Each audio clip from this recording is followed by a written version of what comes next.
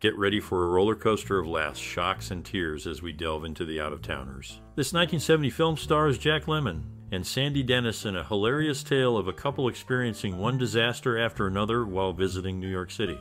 But hey, that's just the beginning. Stay tuned because we've got a bunch of funny, shocking, and even sad facts about the movie coming your way. Who was your favorite classic Hollywood actor in this flick? Drop your thoughts in the comments below. Plus, are there any lesser-known facts or anecdotes about this movie that fascinate you? We're all ears, and don't forget to share your most cherished memory or personal experience related to this film. We'd love to hear your stories and memories in the comments below.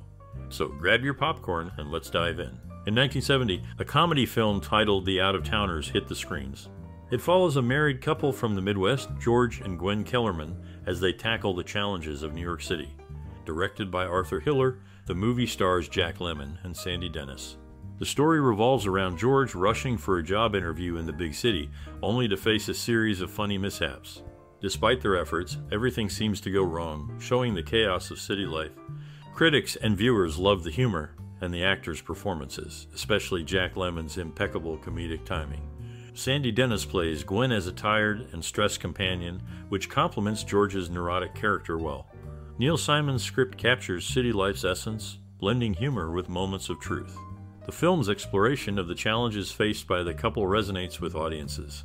Despite some initial criticism, The Out-of-Towners has become a classic comedy. While a remake starring Steve Martin and Goldie Hawn tried to capture the original's magic, it didn't surpass the brilliance of the original cast. Overall, The Out-of-Towners remains a timeless favorite, offering a hilarious look at navigating city life. It continues to entertain audiences with its witty dialogue, memorable characters, and lasting charm. In 1970, a film featuring notable actors like Jack Lemmon brought attention to some interesting familial connections within the cast. Graham Jarvis, a key figure in the movie, happened to be the first cousin, once removed, of actor Hume Cronin. Their family ties trace back to common ancestors, John Labba and Catherine Matilda Biddulph, who were Hume's maternal grandparents and Graham's maternal great-grandparents. Jack Lemmon, another prominent actor in the film, actively sought the role of Captain John Yossarian in the 1970 film Catch-22. His lobbying efforts underscored his interest in the project and showcased his determination to secure specific roles that appeal to him. Adding another layer to the familial connections, Robert Walden, part of the film's ensemble, was revealed to be the uncle of Howard Deutsch. Howard, in turn, is married to the actress Lee Thompson, creating an intriguing web of family ties within the movie's cast. These personal connections shed light on the behind-the-scenes dynamics of the film industry during that era. It's fascinating to discover how the actors involved in The Out-of-Towners had familial bonds and connections that extended beyond the screen, adding a nuanced dimension to their professional lives. In 1970s cinema, The Out-of-Towners includes notable individuals with interesting backgrounds that add depth to the movie. One such figure is Billy D. Williams, known not just for his role, but also as Larry Riley's uncle. Williams's influence goes beyond family, as the character Walter Doc Hartford in the animated space opera The Adventures of the Galaxy Rangers was inspired by him. On the other hand, Jack Lemmon, a crucial presence in the movie, had a unique upbringing shaped by his father's pursuits as an amateur singer and dancer. This likely influenced Lemmon's own journey in the performing arts. These personal connections give insight into the lives of those involved in the movie, enriching the viewer's understanding. The film becomes more than just a piece of cinema, but a reflection of personal history and the influences of its cast. In summary, The Out-of-Towners reflects the diverse backgrounds and influences that come together in the making of a film. Billy D. Williams, a member of the movie's cast, was honored by being put into the Black Filmmakers Hall of Fame in the early 1980s. Later, he became famous for his work in the film industry. Also, Philip Bruns and Graham Jarvis, who were in the movie, joined the cast of a popular TV show called Mary Hartman. They were able to play different roles well, which made them even more respected in showbiz. Many years later, a new version of the movie was made, almost 30 years after the original. This time, Steve Martin and Goldie Hawn played the roles that Jack Lemmon and Sandy Dennis had played before. The new version brought a fresh perspective to the story, and people, both old fans and new ones, liked it. It retold the story for a new audience while keeping the heart of the original story. Looking back, both the old and new versions of The Out-of-Towners show how a good story can still be popular.